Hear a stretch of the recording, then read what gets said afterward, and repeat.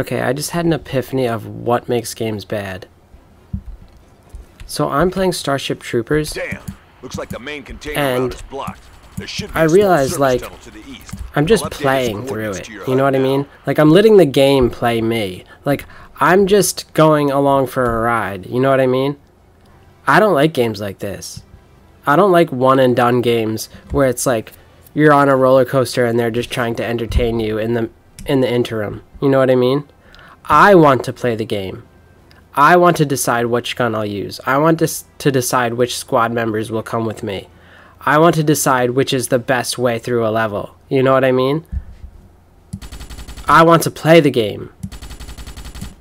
And games that just don't have a lot, you can't play them. There's just not a lot. You could endure them. That's really all you can do. You can endure it. Alright, thanks for listening.